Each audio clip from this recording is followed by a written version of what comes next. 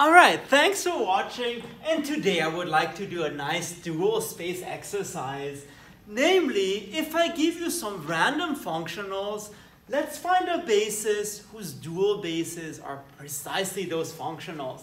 So in this case, let V be R2, and let consider the following functionals, which again are just linear transformations from V to the field. So here, for example, it's scalar functions. So f1 of xy is x minus 2y, and f2 of xy is x plus y.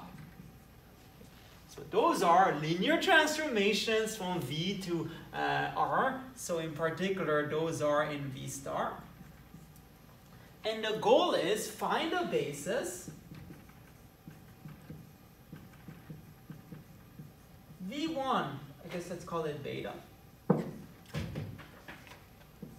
Beta equals V1 and V2 of V, which is R2, for which F1, F2 is a dual basis.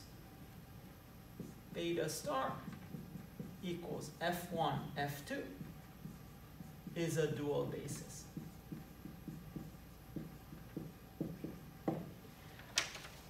And again, given a basis, it's very easy to construct a dual basis. And I've shown this in a previous video.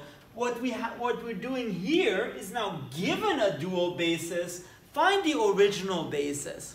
And by the way, this is always possible to do in the finite dimensional case. And I've done a video on that. It's really cool. It explores the double duality principle, if you like.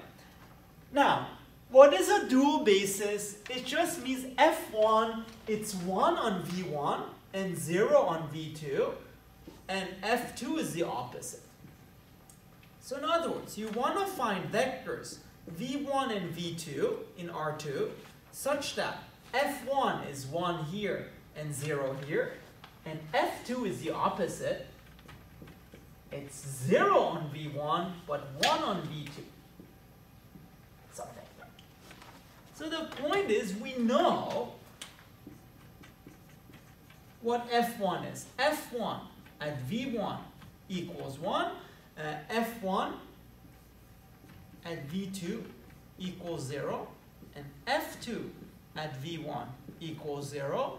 And F2 at V2 equals 1.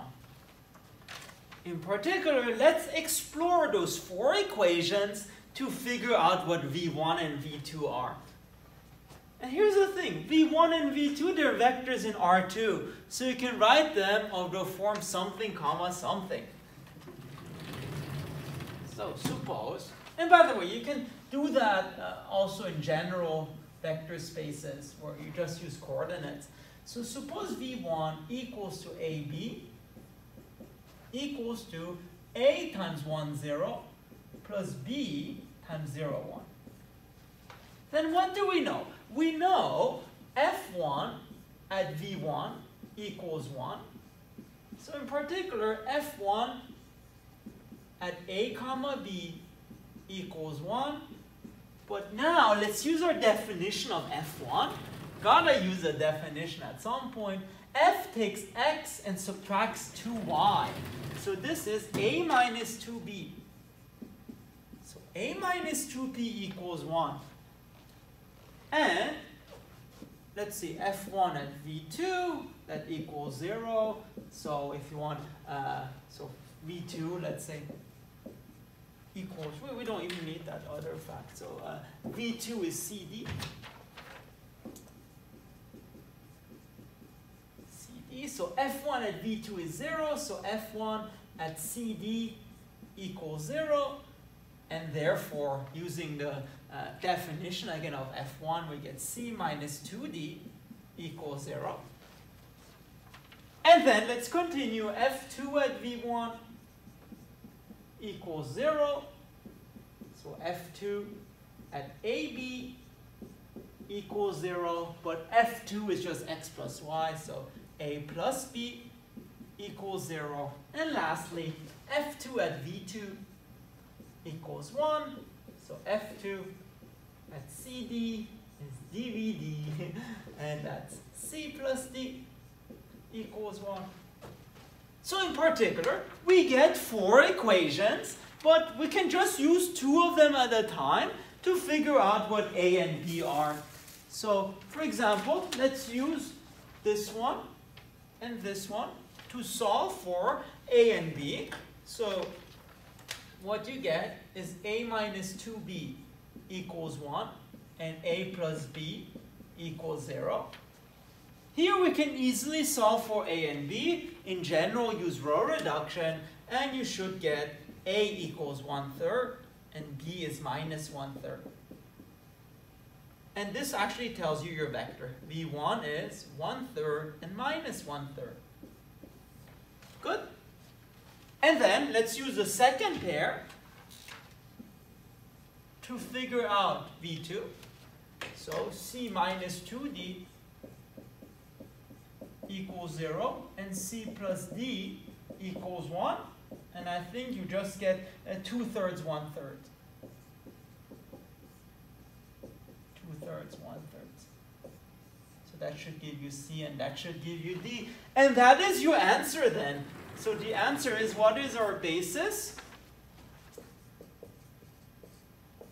Beta, which is simply 1/3 minus 1/3 and 2/3, 1/3. And here's the cool thing. Using that, you can easily check if your answer is correct. For example, let's check that F1V1 equals 1. But F1V1, it's 1/3 minus 1/3, and that's 1/3 minus 2 times minus 1/3, and you can check that this is 1. And continue, show that F1 of V2 equals 0, etc., etc. So indeed, if this is our basis beta, then beta star, which is F1 and F2, is the dual basis. And the cool thing is, we can always do this in the finite dimensional case, which I think is awesome. All right, I hope you like this dual space extravaganza. If you want to see more math, please make sure to subscribe to my channel. Thank you very much.